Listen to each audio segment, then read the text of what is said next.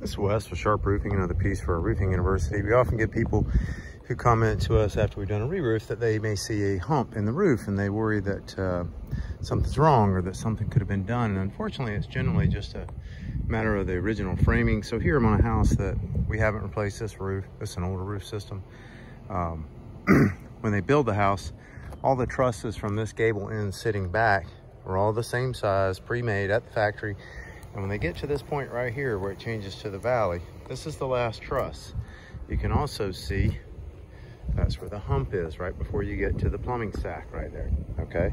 It's a big hump right there, right in front of the plumbing, whoop, and a dip. And the reason is, the rest of the way up, starting there and there and there, the trusses may be pre-made, but when the guys set them, they have to string this and move them back and forth and get them in the right spot. And oftentimes, if they're in a rush, a rain could have come.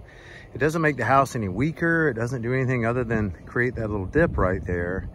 And it's a framing issue, and it cannot be taken out when you do a re-roof. That's gonna be right there again, because you'd have to take the roof apart, reset trusses. You're talking a major piece of work to get this done. So in case you ever see that on a home, doesn't mean there's necessarily an issue. We've been in the attic, there's no damaged wood there, nothing.